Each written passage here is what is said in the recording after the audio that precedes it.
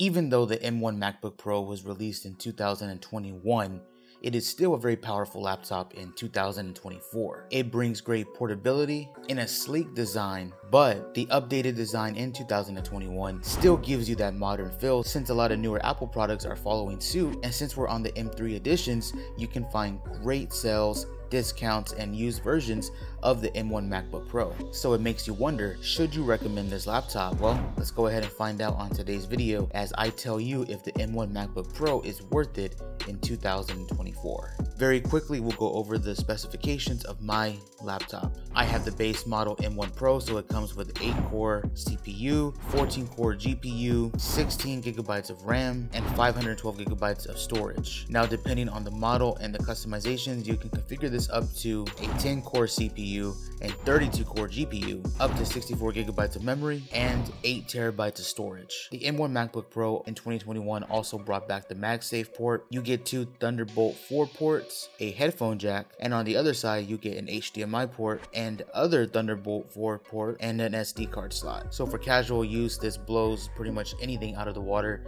in the current price range if you count the discounts and sales and everything that are going on with this laptop. Jumping over to the display, let me just say it is still beautiful. You have a Liquid Retina XDR display. Again, mine is the 14-inch base model. So you get a resolution of 3024 by 1964, 254 pixels per inch. XDR stands for Extreme Dynamic Range. You're getting 500 nits with SDR brightness, 1600 nits with HDR content. It isn't exactly OLED, but it still gets the job done, and I think it's wonderful for photo editing, video editing. The colors are super vibrant, and it gives you what I would think you would want in a laptop display. Not to mention, it did bring the ProMotion technology for refresh rates up to 120 Hertz. Now, specifically, there's certain things that I can see done that are still under 120 Hertz, but when you do see that, it's beautiful and it flows extremely well and it's super smooth. And honestly, it's probably one of the best laptop screens that I've used ever. Watching movies is amazing. Watching YouTube videos at 4K, watching any HDR content, yeah, this display gets all of that done. And again, if you're a professional user like myself, it still gets the job done for all your work needs. But if you're a casual user and you want to just use Netflix and any other streaming services on here, it is, yeah, not much to say there. As I mentioned, you can configure this up to 10-core CPU and a 32-core GPU, but that's with the max version. With this base Pro model, 8 cores, and it's not the most powerful laptop on the market, and it's definitely not the most powerful computer on the market when you take into account the actual specs. But since Apple is just very optimized when it comes to a lot of the mainstream products that they're pretty much marketing you towards, Adobe, I've even found, works better on Mac than it does on Windows. I have both. Even one of my friends who I work with and work for, he even mentioned the same thing, that Adobe just works better on Mac than it does on PC. This is kind of a common trend I've seen amongst creators, and they brought this up. Not to say Adobe is perfect, I still have my issues with it on Mac, but it just works better.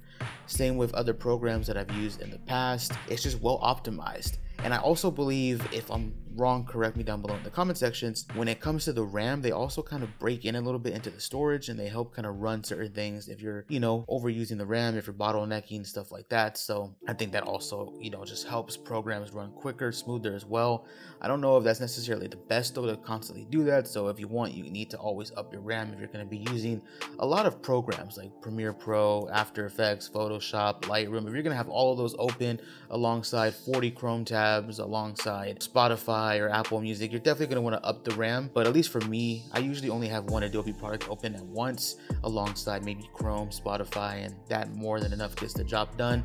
4K video. I've edited full-time for my company on this laptop all last year, so it's done what I've needed to do, and it still outperforms, for at least for my needs as of right now. I don't have to say it, right? I mean, I don't game on this. Gaming PC, PS5 takes care of those needs, but I don't think most people who buy this are gonna be gaming, especially when you can spend $1,000 and get a gaming PC that can probably take care of those needs. But for this, workflow, everything, the power is there. And this isn't even discussing other programs that are probably optimized better for the Mac, which is like, DaVinci Resolve most likely, and definitely Final Cut Pro. I've used Final Cut Pro a couple of times on here, but not enough to give you like a full-fledged review on how that works with Mac. But from what I did, it was chopping up 4K video pretty seamlessly, same with Adobe. So jumping over to the trackpad and the keyboard, works flawlessly ever since the first day I got it a couple of years ago. It still handles everything. I love typing on it. I love doing my scripts on this computer. I love doing my tags, descriptions for YouTube. When it comes to the trackpad, it's, I think, the perfect size. The gestures are phenomenal. I got used to them very quickly because I used to be a PC person only, Windows guy for a long time, Windows 7, 8, 10. So jumping over to this, it was a breeze to get into it, to get into the whole workflow. I love the 3-finger swipes, the gestures, opening different apps, going into different stuff like that. I got real used to the workflow. Now, I didn't use the previous MacBook editions, but I do think the keyboard was a little bit different from my understanding. I could be wrong, so try not to, roast me on that, but I do think they were a little different. These are full height function keypads, and yeah, I just love it. You're not gonna get that same feel of like a mechanical keyboard like you do with the Keychron as an example. That's my actual desktop keyboard, but this still gets the job done, and I love typing on it. It's never a bad experience personally for myself. It is backlit though, not RGB. Now the speakers on this are phenomenal. The audio constantly blows me away. I love listening to music on this. You have a high fidelity 6-speaker sound system. There's support for spatial audio when you're playing music, and Dolby Atmos support when you're watching films that support it. Now, I don't have to say much. I'm just gonna go ahead and drop a clip here and just let you listen to the music on this device.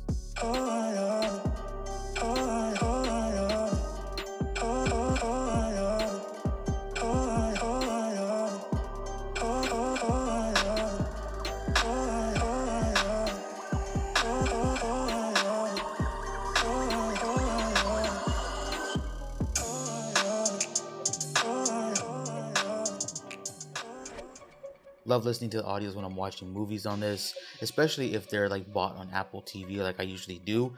Buy my stuff on there because that does come with full HDR support, full Dolby Atmos, so it's always a good experience. Now the mics on the laptop are labeled as, I believe, studio quality 3 mic array.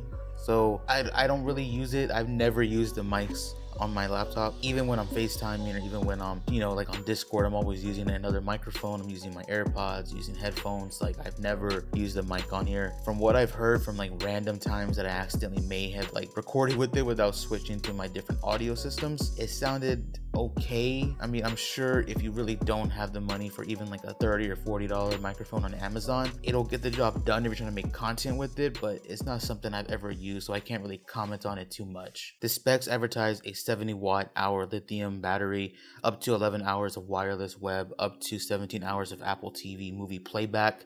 Now, I haven't watched Apple TV for 17 hours straight on here, but what I have done is constantly used it for Photoshop, Lightroom, had YouTube, Spotify playing, and that easily got me through 2 days worth of use. Obviously, the second day towards the end of it, you're looking at about like 20%, maybe less, but that's what I can get to without charging it. I don't really recommend doing that though, like letting it get down to like 1% and then charging it all the way back up to 100.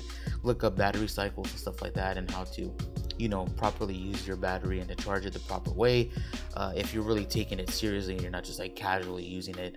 But I've gotten what I've needed to get done with this on a full day's use, like scripting, recording, and then editing the video, and I've always had a good experience with it. Just a side note though, the 14-inch 8-core one does come with a 67-watt USB-C power adapter for the MagSafe, but if you up it and you configure it to higher specs, it comes with 96 watts. Ultimately, I know this was a pretty quick video, but this has been my experience having the MacBook Pro M1 for a little over 2 years now, and it was released in 2021, and I still think it's definitely worth it in 2024. If you can find a good deal on it, cop it, man. I've been seeing it on eBay for like $1,000, and at that price, it's probably one of the best laptops I fear.